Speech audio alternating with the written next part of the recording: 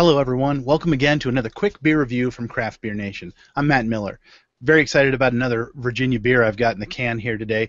This is Crucial Taunt. This is a double dry hopped version of their double IPA, Crucial Taunt.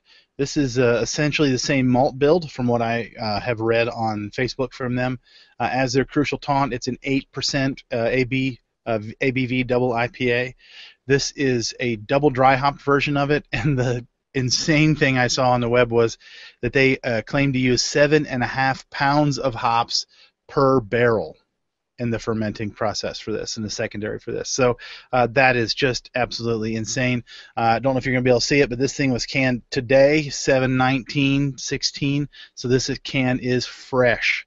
So I'm going to dive right into this thing here. I've had their Crucial Taunt before. I don't think I reviewed it, but I have had their Crucial Taunt before, so I'll be able to do a little bit of a comparison for you here if that's what you're in for.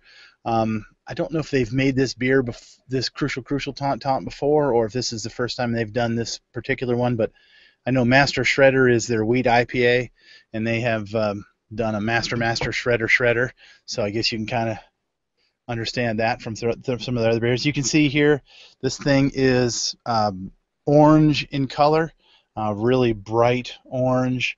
I poured it kind of rough out of the can, so it came out with a big two-finger head here, but I don't think that's terribly characteristic of an over-carbonated beer. I think it was just a bad pour on my part, but it's off-white head, really just the same tones as the color of the beer itself.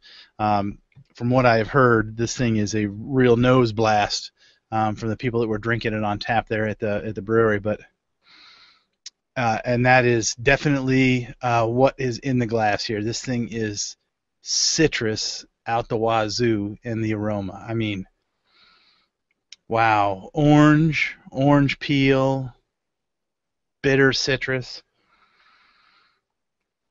some sweet kind of pineapple notes to it as well, but really just, oh man, just big orange blossom, like a I don't know if you've smelled blossoms on an orange tree when they're flowering before, but really that kind of bright aromatics. So the head is dissipated back down to about a 1.5 finger head here, so it's working its way down.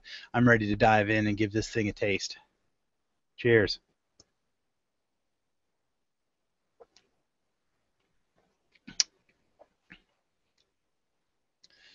Yeah, that's dangerous.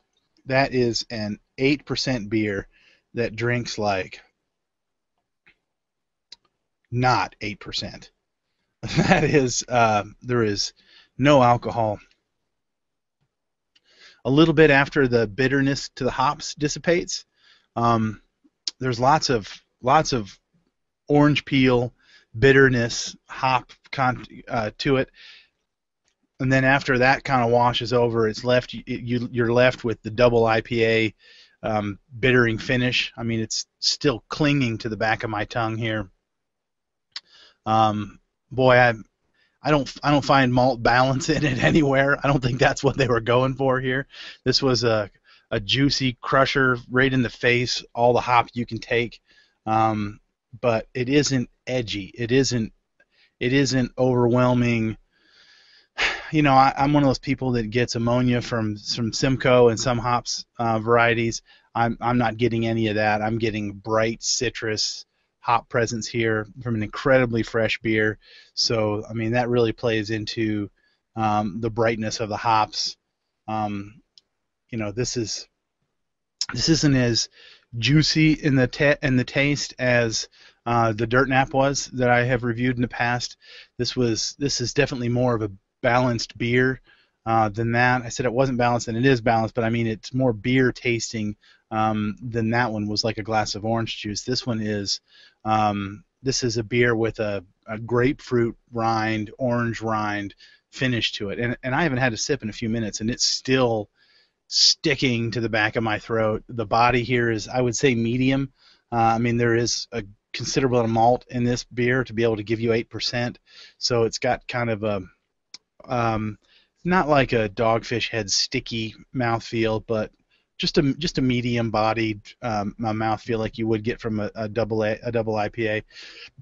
There's a little bit of cloudiness to this, but nothing like some of their other big turbid beers.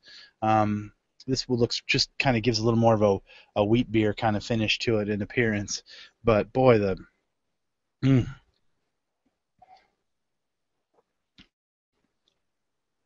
yeah, this is just a more aromatic, big brother version of their Crucial Taunt. So once you get past the big nose, once you get past that initial citrus blast of hop, then it kind of settles down and it becomes more of that strong finishing Crucial Taunt. So this beer is really just out of the park for me. Um, I definitely give this thing 4.5 CBN caps. This is a thing that I'm going to have absolutely no problem drinking through the four of them that I've got for myself here. I hope I don't do that all in one night, but who's saying the night is young? So that is a 4.5 CBN cap beer right there, and that is a beautiful, beautiful double IPA from Vale Brewing in Richmond, Virginia. So if you get a chance to check them out, they do their releases, I think, at 4 o'clock on Tuesdays. Just about every week they've got one or two beers that you can buy in cans over the counter. So check them out. Check out our other reviews on Craft Beer Nation's YouTube page. I think you can subscribe on one of the buttons here somewhere on the bottom. Check us out in all the social media places. Just look for Craft Beer Nation and we're all around the web. So until my next review, everybody, cheers.